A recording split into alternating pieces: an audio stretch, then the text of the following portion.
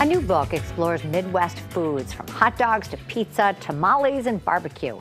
The book, Midwestern Food, A Chef's Guide to the Surprising History of a Great American Cuisine, with more than 100 tasty recipes, dives into history and cultural migrations that influence our favorite foods. Joining us today is author and Big Jones owner Paul Fehrbach, and he's making a Midwestern German potato salad.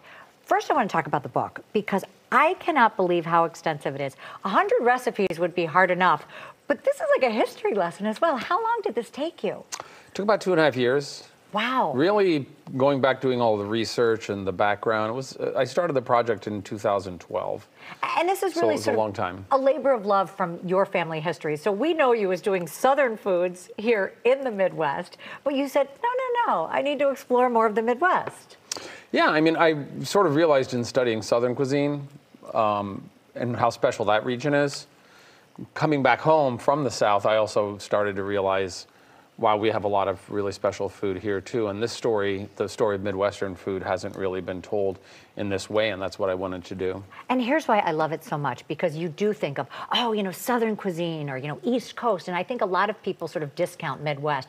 What do we have? Pizza.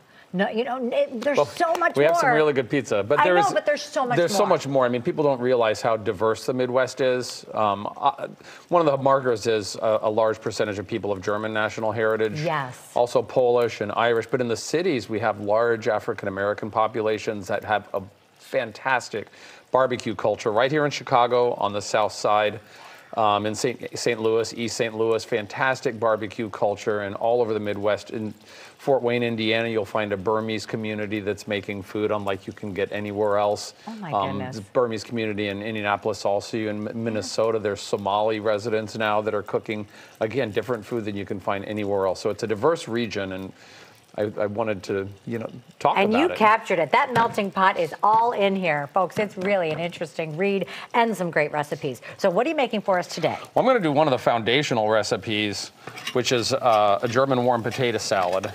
So I've cooked some bacon and chopped it up here, and in the leftover grease, we use everything. So in the leftover bacon grease, I'm just going to toast this flour a little bit, and that's going to be our thickener.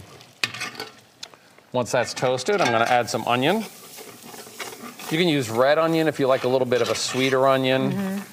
You can certainly use more green onion. I like to put green onion on at the end, but you can use green onion if you want. I'm going to use a little bit of vinegar. That's our seasoning. And then so different than any potato salad recipe that I think we're used to. Yeah, but this is the potato salad that originally came to the Midwest, and you still find it in German American communities. Surely in my hometown of Jasper, Indiana, this is the way a lot of the old timers still make their potato salad. So you're adding a little bone broth now? A little bit of chicken broth, yes, chicken bone broth. And I'm gonna let that thicken a little bit. We're gonna put our... Add that bacon in. Bacon in, and then, so there's no mayonnaise in this. You can add a little bit of mayonnaise if you like that taste. And then I've got some fingerling potatoes here. And that's another difference, I think, where typically we don't see the fingerling potatoes, but I love those. I think it's a great addition for the potato salad. Yeah, I like a little bit of bite on my potato salad, and in the book I explain how to get the potato salad to have the finish that you want. So if you want a really soft potato salad, use a russet potato. If you like a potato salad with a little bit of bite, use fingerlings or maybe Yukon Gold potatoes. Sure. And this is a classic pairing. This is actually really good. You can do this right on your little butane burner when you're tailgating. Oh, nice. And these beer brats here, so this is a method my dad taught me, and it's not something you're going to see around a lot. But you cover the bratwurst in beer, and just turning them every so often, cook it all the way down. Oh, so you let all that alcohol kind of cook away. Exactly, but then the malt in the beer turns into a little bit of a syrup and starts to caramelize on the sausages.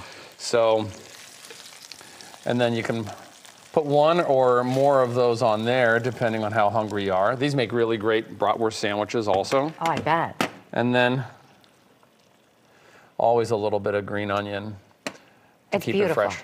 And the whole eat with your eyes. That is beautiful. So tell me, I know this one is really like hearkening back to your family. Do you have a favorite recipe in the book? Is it this? Is it something else? That bratwurst recipe is a real favorite. I actually like the Chicago-style tip and link recipe. If you want to be thinking about barbecuing at home, Sure. that's a really good and it's an easy recipe to pull off. I encourage people to go to the South Side and try it at Lem's or Honey One as well. So you collaborated with other people and sort of their inspiration to pull these recipes together. Yeah, absolutely. You can learn how to make your own cold packed cheese in there. My grandma's strawberry custard pie, which she used to woo my grandfather. Oh, good to know. That recipe is in there. It works, I guess, I'm told. All right, yeah. So, yeah, good stuff. You're a product of that, right? Yep. Eventually, through the generations. Midwestern food, it's so great. Thank you. Thanks for coming in. Thanks for having me, Dina. Appreciate it, Paul. You can check out more from Paul Fehrbach at his restaurant, Big Jones. That's located at 5347 North Clark Street and online at BigJonesChicago.com. We're going to post the recipe that we made today. So different and so yummy. It really smells great in here. WGNTV.com/midday. And we'll also have a link there so that you can maybe check out the cookbook and history book. Yeah. Thank you.